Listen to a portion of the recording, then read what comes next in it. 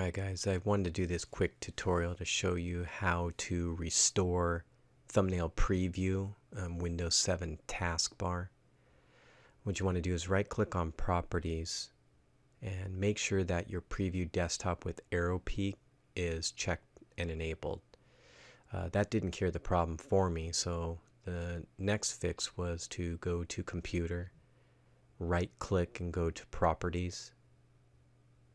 And under properties you want to go to advanced system settings, and from there you want to make sure that you look under the advanced tab.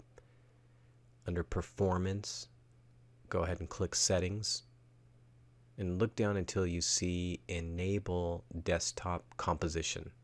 So you want to check that off to enable it and go ahead and hit apply. So then we want to close out of all these windows.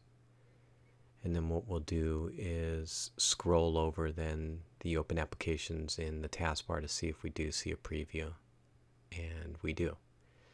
So problem is fixed, and hope this helps you guys out.